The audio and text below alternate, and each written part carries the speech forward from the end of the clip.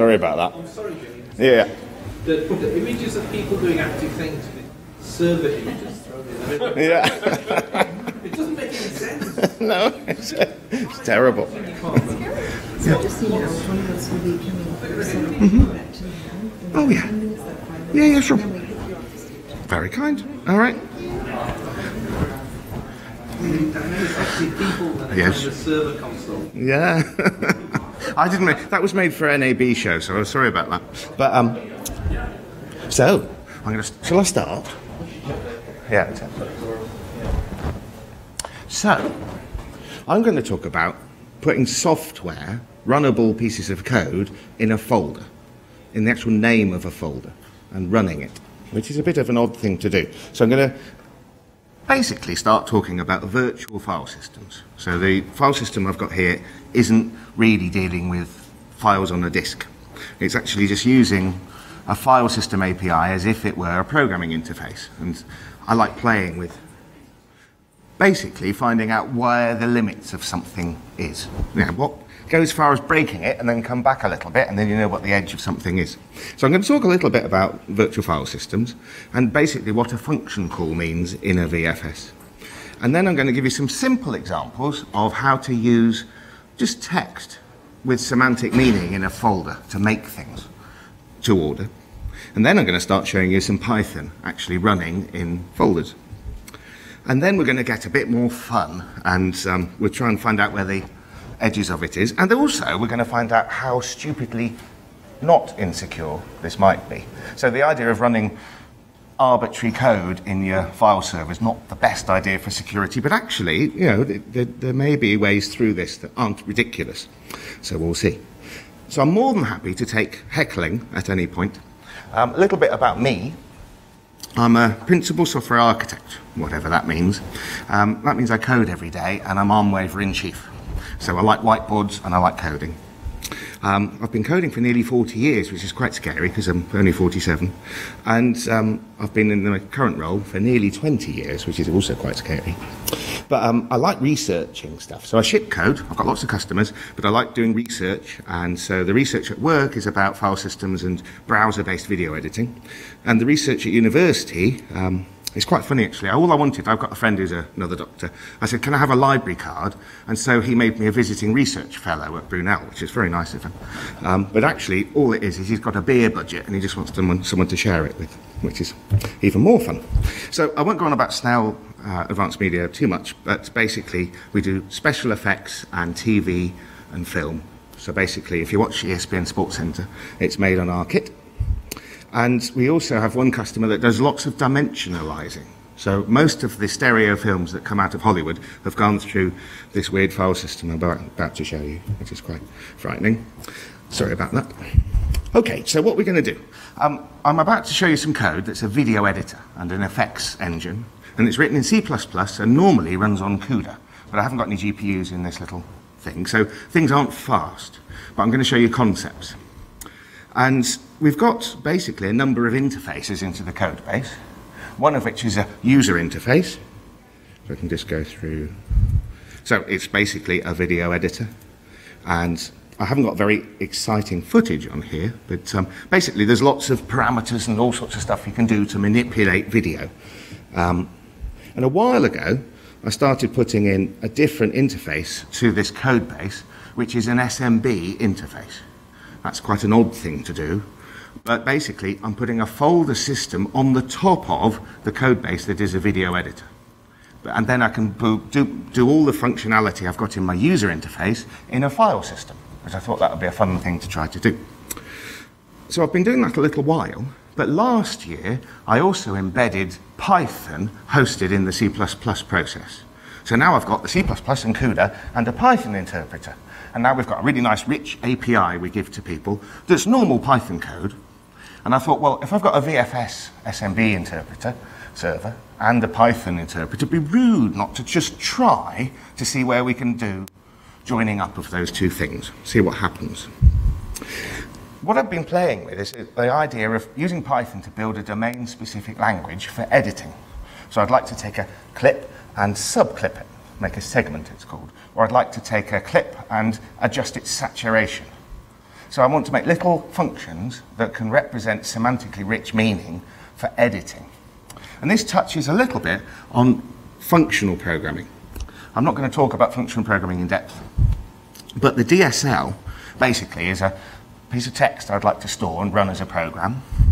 And I was thinking, well, what if I could actually put that text in the actual folder structure? What would happen? So then I tried using Python to build a little parser, to actually build a little DSL.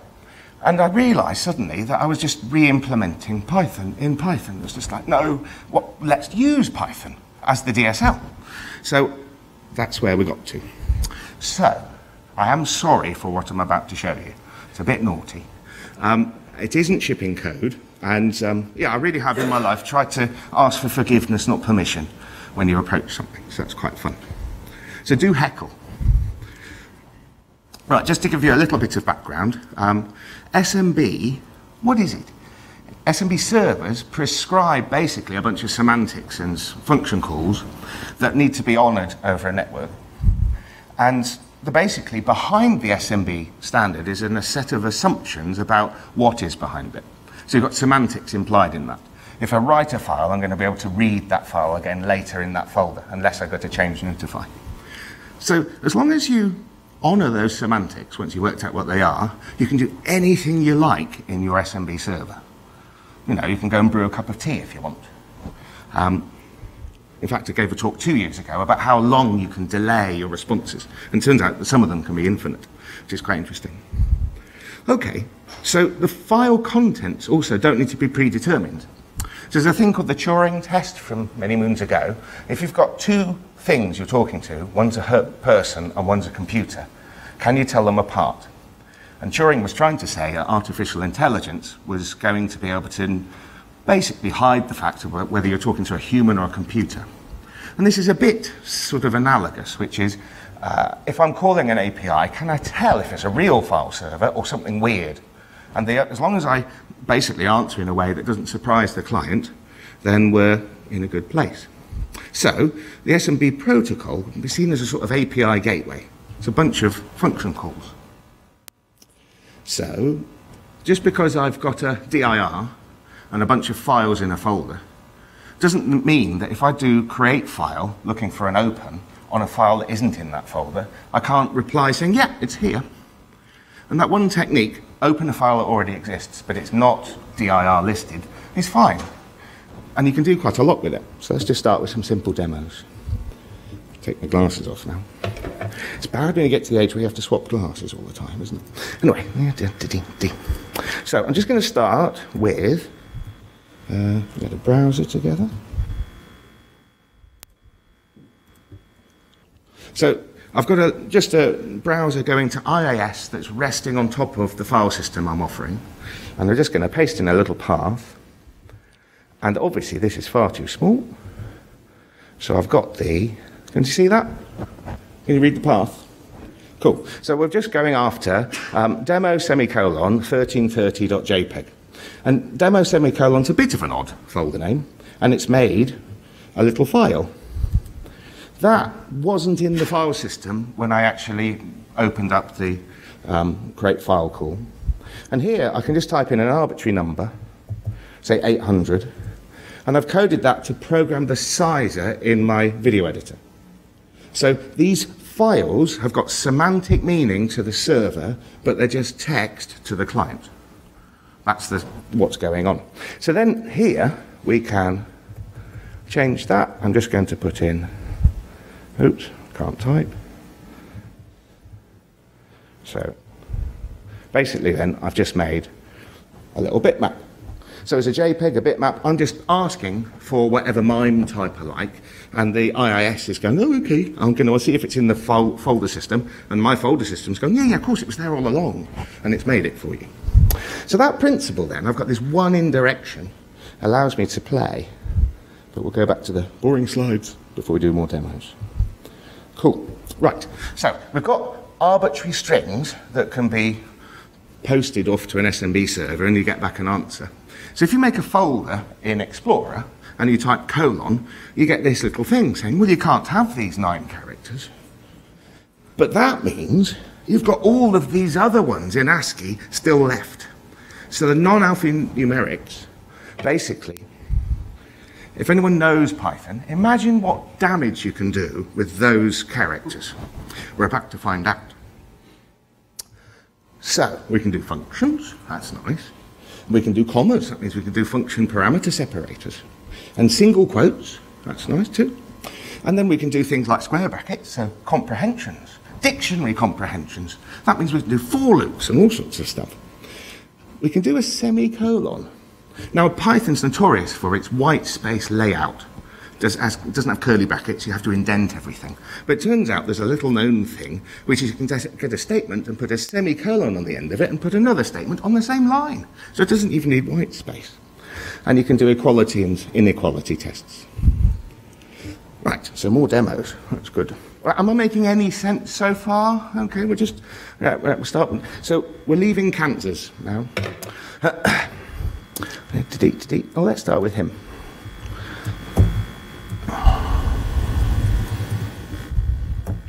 Right, so before I run that, I'm going to zoom in. What have we got? MS Paint is the installed Windows Paint application, and we're going to go to a folder called compose semicolon timeline bracket 1220.bimp.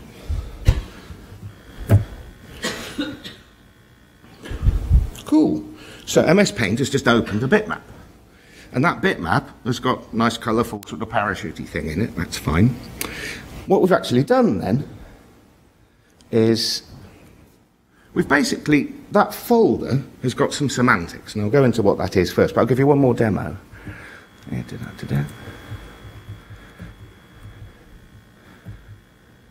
that should work, so let's zoom in again, see if we can see it. So this time, we're doing timeline with brackets, and that's returning something that's being passed as a parameter to a function called sat and another parameter called 0. I'm setting the saturation of whatever's returned to 0 and then asking for a bitmap of that. And it's just programmed the color corrector in our code. Hello. While you're painting, can you save it? Say again? Can you save that file? So in the research I've done so far, I haven't looked at write. I'm just looking at read, and I've got certain use cases. But I have got future ideas about what we could do with write. Let me get to the end of the talk, and you'll see how evil that could be. But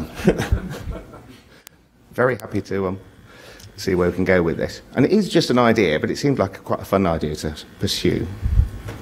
Okay, so what have I just done? I've just done MS Paint, opening up stuff. But we're a video company, so we need to see some video. Honky-donkles. No, it's not working with the glasses front, is it?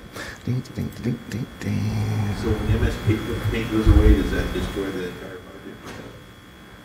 Well, MS Paint is just looking at a folder that's containing a file, and it doesn't know anything about it. The lifetime of the file is completely up to the SMB server, what it does.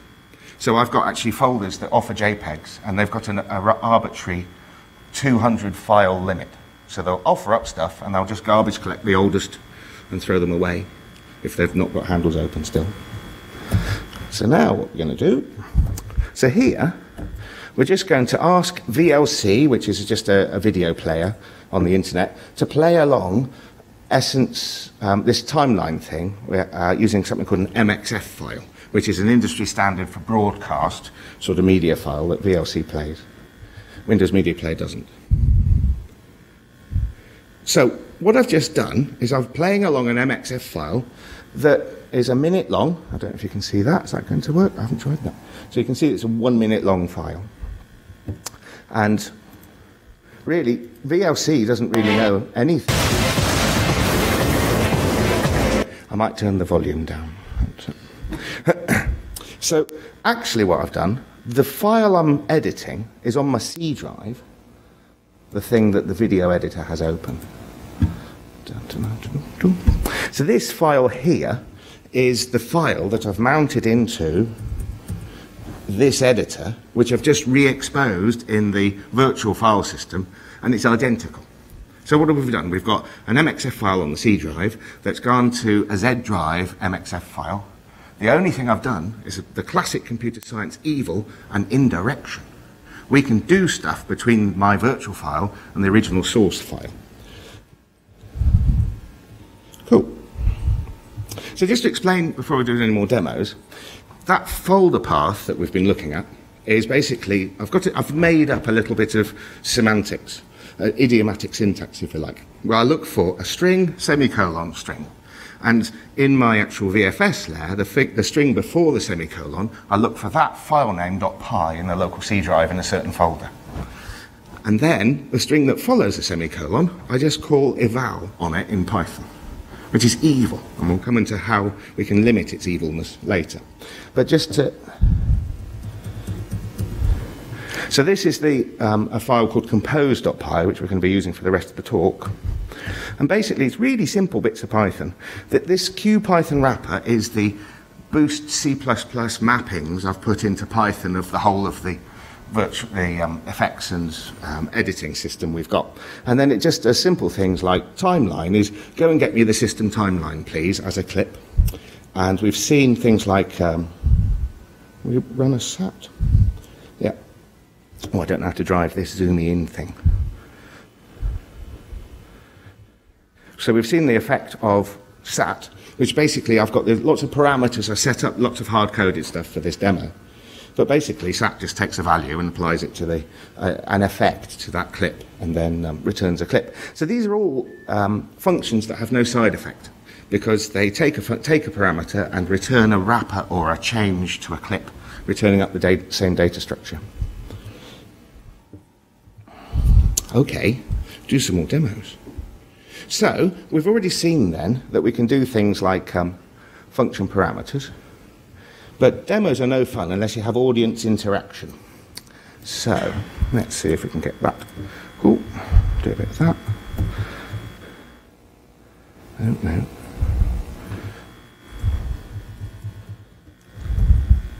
Just need to change that because I got that wrong last time. So can I have a name, please, other than James? Shout out random word, please. Audience inter. Bob, with a capital, or I'll just do a lowercase Bob. Right then. So at the bottom we see hello Bob. So we've just taken a bit of text that's in a string and run it in Python and applied it to the world that is our little effects editor and then made up a picture. That's a really silly thing to do. But actually it turns out it's quite useful. So we're on set, and we aren't on set, our customers are, and they're recording lots of really valuable new film footage, and they've got people, like producers, who'd like to look at that film footage, but they're not on set. So it's really nice to watermark things instantly, because then you can blame people when things get stolen. The Hollywood love that. Oh, yes, yes. It was Jeremy what done it. All that. So, yeah. Yeah, absolutely. Wouldn't possibly comment. Anyway. So we've done a bit of, oh yes, seg, that's fun. So we did a SAT earlier, but we'll do a seg. So I've just shown you that essence.mxf being 1 minute long. So let's go and open this again. Now this time, I've just put it T instead of timeline. It's the same function, I've just shortened it. And we're basically putting some parameters with the T to make something called a segment, which is basically a subclip. Now we'll turn off the sound. So then we've now got a subclip that's only 8 seconds long, but we haven't really done anything.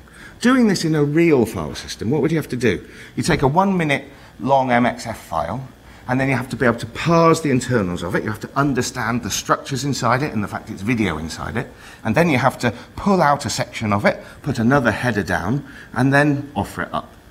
And we've just avoided all of that rubbish by putting something in a folder structure that's semantically meaningful to the server.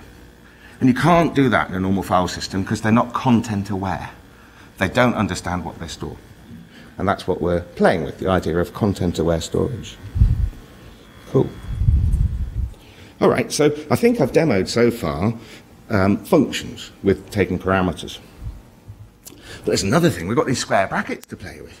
So what can we do with square brackets? They're lists in Python. So it's a proper data structure. So let's see what we can do with those.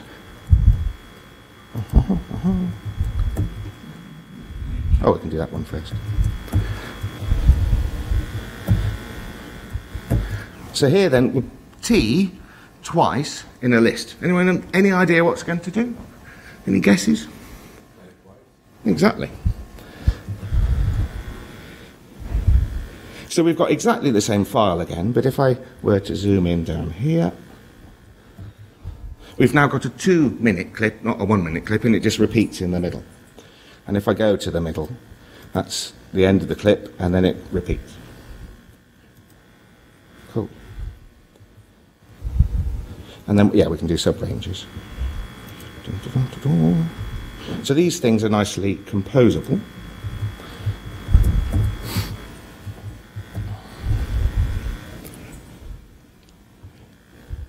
So we've got that little 4-second section again, but this time we're just repeating that 4-second section. I'm not going to show you really rich, powerful editing. I'm just showing you the principle of how far you can go with this silly idea. Let's run down the rabbit hole. Cool. Right, who knows what that sort of code means? Well, it's basically, it says it at the top. There's something in Python called a comprehension. And a comprehension is a way to basically do a for loop that doesn't need a colon. So I like that one. Yeah, let's go and play with colon-free for loops in Python. It's not the best title name ever, is it? Colon-free. Oh, well, stop now. Right. Quite enough of that. I'll be off soon, don't worry.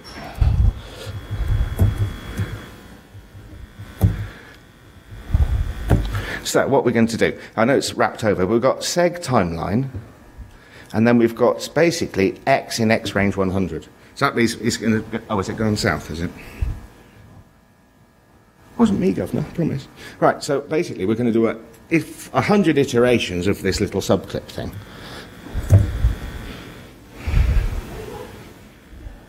And so now we can see, if we go and hover in the evil list department, 6 minutes 40 long, and yet it's the same 4-second footage over and over again. Cool. So when you generate this, are you actually generating a file with all this in?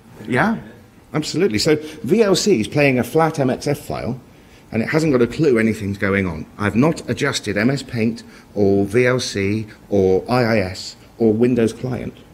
All of this is shipping bespoke, normal Windows software, and I'm adding semantics to it in spite of that software, not by changing the client at all. So these are things that are a little bit odd to do. I'll just go through some little analysis. So this is probably the most insecure file system on the planet. I'm quite proud of that. That's a good key. Absolutely. But let's just follow the dots again about security. So SMB, we know we can sign every packet. So that means at least we can avoid a man in the middle. So someone can't impose a bit of Python in the middle of our little conversation. We can also encrypt all the time. So that means people can't even tell we're doing this, by parsing it and sniffing. Our particular market, we do know our clients. We're a vertical niche market. We have numbers of hundreds of clients. We have relationships with them. So we can persuade them that this is a good idea, I think. I don't know. But the other thing, though, technically, Python, we can limit it.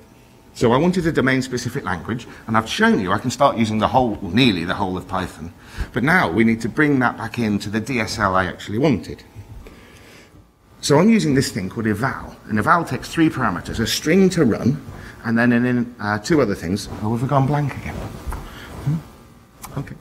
It's a string to run, and then these other things, globals and locals. And you can override globals and locals. So there's a bit of code. It's not very readable, but basically I get a little list and I say all the functions I'm going to allow that are my little DSL, and then I can also basically remove any things I don't want to allow. So I remove the built-ins. And so basically when I do eval params with this safe dictionary, it will only allow those function calls to be run. So I can't call os.rmdir, for example, which I could if I didn't do that, which is probably a bad thing. Now, we've got a bit of fun now. Last night I got a hotfix from Microsoft, which was all very exciting, and this morning my demo didn't work of this bit. So I do apologise, and when I get back to the Plugfest, it will be fixed today. But that's all part of the fun of being an SMB server implementer. What I was going to show you is that I could do os.rmdir James, when I did eval on it, it would run it. But when I do this technique with the built-ins turned off, it says, computer says no. And it didn't run it. And also, I even dumped the little stack in my little log I've got of the call stack that's going on. It says no, computer says no. So we'll get that fixed today, but sorry I can't show you that. Cool. Now we've also got some other problems. I mean, as a concept, this is quite problematic, but let's see if we can try and bash over some of the problems. So we're not allowed to use colon. So that means I can't do if-while loops and things like that.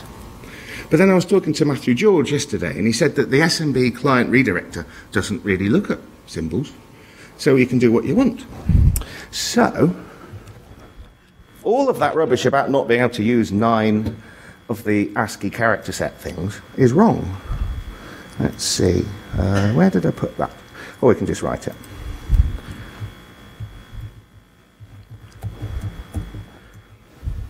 So just as an example, I've given it a list, and then there's a thing in Python called a slice, which is a square brackets with a colon. Can you see that? You've got basically a 2 there. So basically I'm giving it a list of 3 things and then asking for the first 2. Oops, it'd be helpful if I... And that works. So you can put colons through. It's very exciting. So my initial analysis of not being allowed to use those 9 symbols is wrong. In fact, nearly everything in this presentation is wrong, but we'll come back to that. But I can't use white space in the laying out of things, so I can't have control blocks. But actually, we're only running expressions, not full statements anyway. And that turns out to be a good thing. So the assignment statement isn't allowed in eval. Why is that good? So I'm going to make a function call, create file, and if I have assignments, I can start building up state in the Python interpreter so that the next time I haven't got the same device as I came to the last time. Whereas with this, just evaling, I haven't got the ability to build up state. Every call is ephemeral. It makes a file, but it doesn't leave any state in the Python interpreter to be then rested upon or abused later on. So it's, again, a bit functional in that I can do these calls and they'll always have the same meaning. There won't be side effects. And that means then I've got a URL like this, and I can mail it to someone who's also got access to my file share, and they'll get the same result. So it's therefore got a nice property, which is you can't abuse it in that sense. There's a few other bits where when I wrote this, I hadn't talked to Matthew George, and I haven't yet tried backslashes and forward slashes and greater and less than, but the workarounds for a number of these are quite easy. The one thing I've never got working, which I haven't listed on here, is star. To do multiply, because I want to be able to multiply stuff together. I can do most of the other mathematical operations, but actually just a little function called mul, and then I can work around that. Okay, so this is a stupid idea, because there's only 260 characters allowed, isn't there? No. So there's 2 mitigations to the short line length problem. One is question mark UNC. Cool. Let's see if we can find a long... Here's one I prepared earlier. Classic... and remember Blue Peter? Anyway, sorry. One person will. So, mouth, glasses, whilst talking, not working. Okay. So here then, we've got a long path, and we've got this UNC thing at the front of it. And that basically allows us to do 32K of software in the folder structure. So that's now past that path.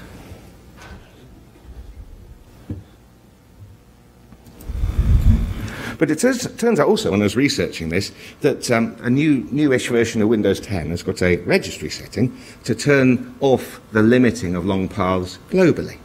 And you can also put in a manifest in a piece of software to say, I understand long paths, if you want to.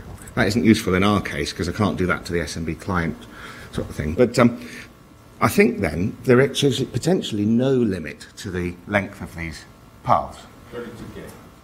Well, I haven't yet researched, because the Windows 10 documentation doesn't state a limit now. It says the limit's been removed. The file system has a limit. I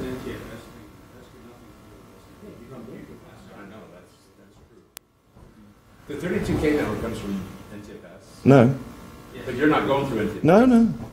There's nothing to do with NTFS. So what's the pathing like the limit listed? Oh, sorry, I can't hear. You don't have a limit. Yeah. I think, yeah, so this potentially is limitless. We could have a gigabyte of software on it. You would have 32-bit length. Oh yeah, okay. SME packet there. So you've got Okay. 4 gigs of.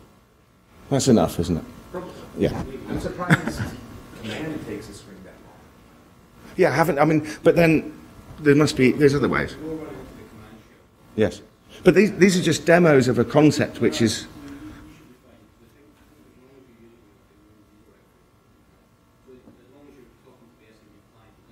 Yes.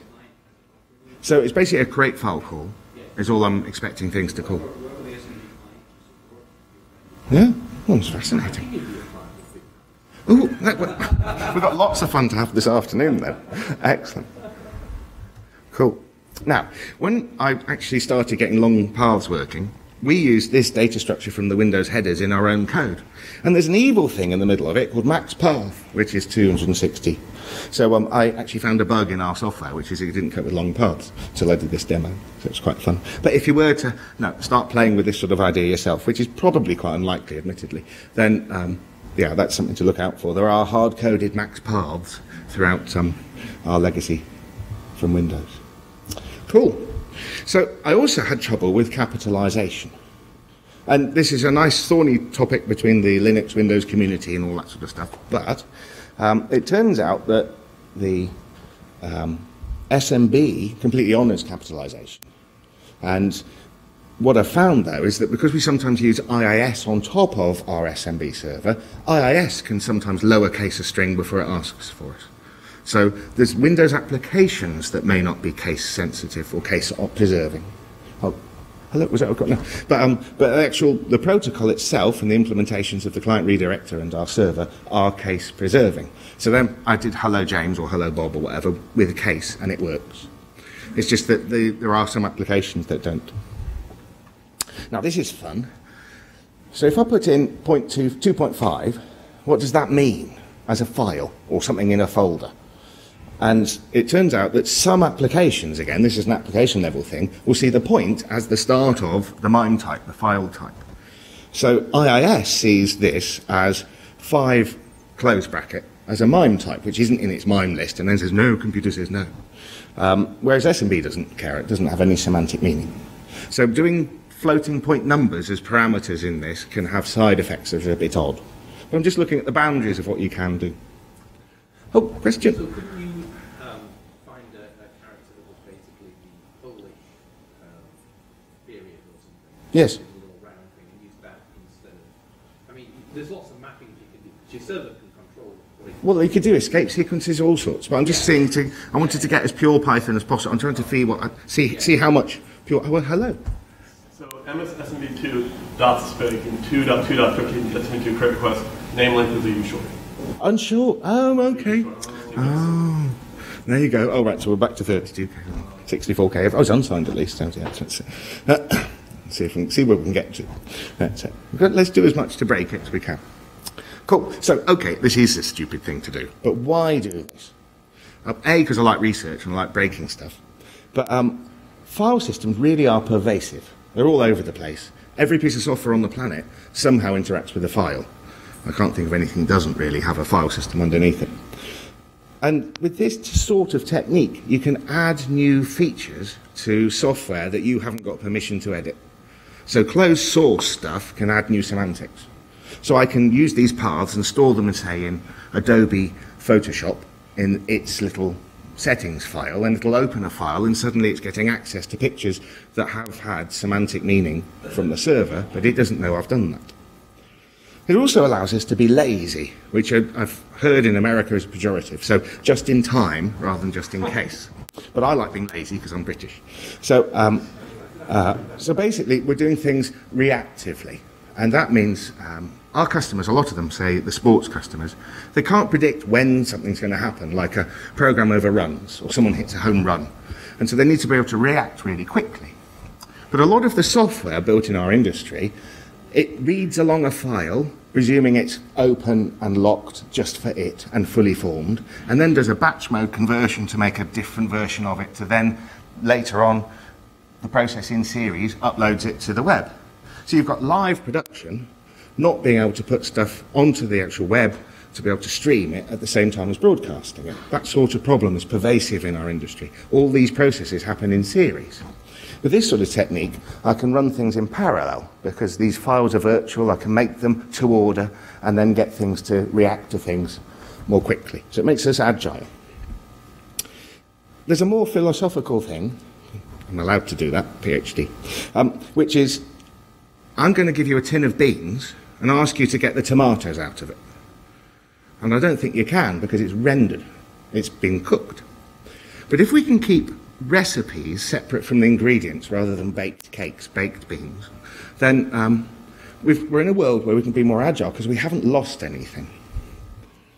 So file systems are fundamentally destructive because if I write a file, I don't record who did it and what process they used to actually build the file contents. So if I render a flat video file, I don't know what source files were used to make that. Some bits of academia have started looking at provenance-aware file systems, they're called. So they say, this file was made with this process, and they look at the process. These are all the files that this process touched in order to make this file. So they've got a graph, at least, so you can follow back and say, these files must have influenced this. But it's very woolly. In our industry, in video editing, every time I make a flat thing, I've lost. Because I've lost things like copyright. I don't know what went into it. So we've got Formula 1, and they've used footage in the news or something like that from Formula 1, and Sky gets sued if they use more than 30 seconds in a day, because they haven't got a license for more than that. So they need to know where bits of media have ended up in a file. So having recipes that are live with ingredients and not pre-baking things gives us more power. So it's just something to be debated. So the other thing I'm going to research is, if I've got a recipe inside my model, can I expose those recipes using this technique so that other things can pick up on the construction, the recipe that's been used to build the file? So you can have other things writing it or expose it with this sort of property. Okay. And that's a question. So theoretically, you can create programming pipelines by having people drag and drop folders. Yes, very much, which is fundamentally hateos, except I can't say it. Who can say that word? REST, you know, the bit in REST. Hypermedia is the engine of application state. We're doing a RESTful file system, and I'm following the REST idiom and putting it in a file system properly rather than just HTTP. I haven't tried, as an aside, any of these other OSs yet, but yeah, well, I'll see one. Yeah, I think it shouldn't be too surprising. There is definitely a vulnerability here in terms of what other applications get surprised by these paths. And to answer the question from earlier on, I haven't really researched the impact of writing back through. But there could be an interesting space. So say I've done just cut editing, and a bit of software writes through one of these to a piece of video, saying it's overwriting something. I can actually know where it was going to apply that to the original source, because I've still got the recipe, if you follow me. So I've got cut, cut, cut, and it writes in the middle of the file to the second cut. I can reapply that to every use of that piece of media, wherever it was, say, because I know where it came from, and it came through a particular recipe. As I said earlier, though, these are research ideas, and I really haven't considered how I might use this, if I might use this in production, but it seemed like a fun thing to chat about and play with. Cool. All right, so once you've got a virtual file system... Oh, there's a question. Hello. No question. Oh, yeah. Oh, yeah. The last thing that you just mentioned looks like a Docker file for video editing. Oh, yeah, okay. Thank you very much. So, yeah, just to summarise then.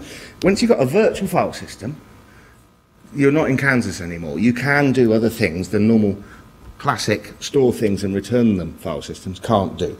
And that's a fun space to play in. And I mentioned delaying things earlier. Yeah, so you really can, if you run with this a little bit, do quite a lot of things, and I haven't run out of ideas of what you might be able to do with it yet, but I just thought I'd share where we've got to. But it does rely on, basically, if you're going to have a Python interpreter or something, you need a model to push against. If you're going to have these files, video is a perfect space, but there probably are other spaces that could benefit from this sort of manipulation of the model to produce a file, or just views of things like that. Okay, so we've got to the end, and I didn't blue screen. Question? Speaking of blue screen, so is this a kernel file system on Windows? No, it's user mode. Okay. Yeah, so it is this application. This application is, so Dave Crusoe gave me some code that turns off NetBT and leaves server service running, and therefore 445 gets freed up. And you're listening on 445? Yeah. You are an SMB server yourself? Yeah, that's it. Okay. So you're running Samba then? No. But this afternoon we were going to possibly... Yeah, it's it. So now that we've got Ubuntu on Windows, and because I've turned 445 off, then we can actually run Samba in Ubuntu. And we're going to play with that this afternoon. Yeah, that's it. So find a user mode SMB server on Windows. There's so many things I could say now which will get me flamed, so I won't. Right, I don't know. Okay, that's it. Any other questions from this daft idea? Oh, hello. So before you put it in production, I would really get some security review. Oh, yeah. No, because there's loads of things you can do in Python to build strings to go and do meta and come back down. And yeah, no, I realise it may be challenging. But for a constrained, Lots of our customers have closed networks. Yeah. Broadcast networks aren't on the internet, for example. Or even just running it over VPN over the internet. Yeah. Something else. That's a perfect way to... Yes, exactly that. So the use of SMB is just a facilitator. I'm not that interested in SMB, as the people in the Plugfest have found out over the years. But I'm more interested in the property of having a file system interface to operating systems and what you can do with that. So I think we're good. All right, well, thank you very much.